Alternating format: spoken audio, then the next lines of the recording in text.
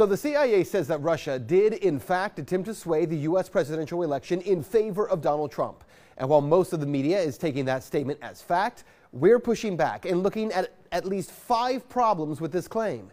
This is a reality check you won't see anywhere else.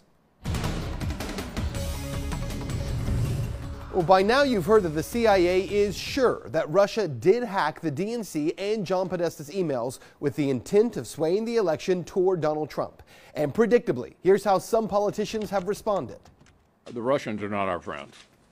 It defies belief that somehow Republicans in the Senate are reluctant to either review Russian tactics or ignore them. Our men and women in the intelligence community who gather and assess intelligence are very careful and very deliberate, and if they weren't, they wouldn't be in the positions that they occupy. But what most media isn't doing is actually asking for evidence of these claims. I'm going to give you 5 problems with what the CIA is saying. Problem number 1. How the information was released in the first place, because the CIA did not officially release this information. Rather, anonymous sources inside the CIA leaked this conclusion to the Washington Post on Friday. And then another anonymous source leaked the same conclusion to the New York Times. From the Post, the CIA has concluded in a secret assessment that Russia intervened in the 2016 election to help Donald Trump win the presidency, rather than just undermine confidence in the U.S. electoral system.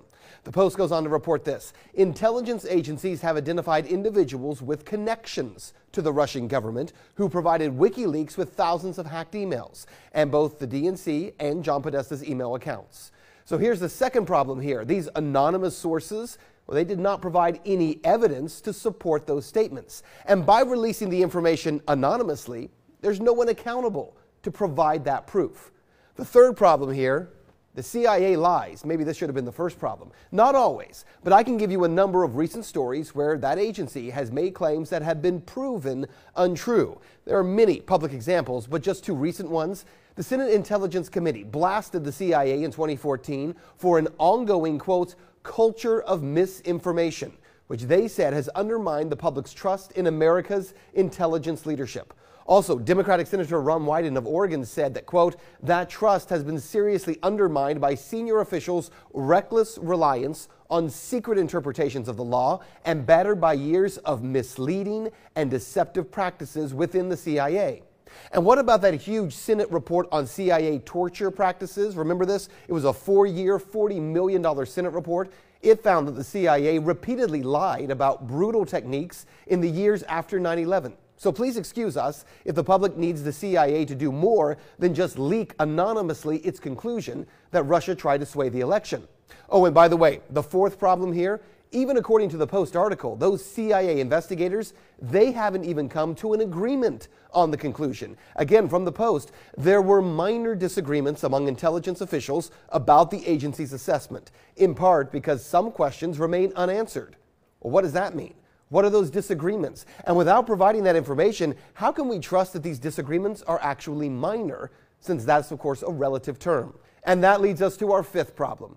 The fact that repeatedly Julian Assange, the founder of WikiLeaks, has said that the DNC leak was not a hack. It was information leaked to WikiLeaks from someone inside the DNC.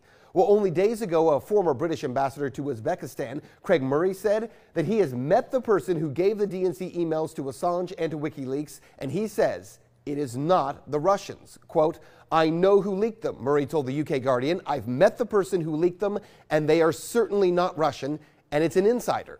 It's a leak, not a hack. The two are different things. So what you need to know is that on top of all of these questions is one fundamental issue that everyone is missing. The claim is that Russia decided to hack the election not by altering voting results, but by making public actual emails from the Clinton campaign and the DNC. Look, I have said this before and I will say it again. How bizarre is it that the argument is not that the Russians were trying to influence the election through lies or electronic voting, but rather the claim, if you really boil it down, is that the Russians swayed the election for Donald Trump by revealing the truth about the Clinton campaign and the truth about the DNC. That's Reality Check. Let's talk about that on Twitter.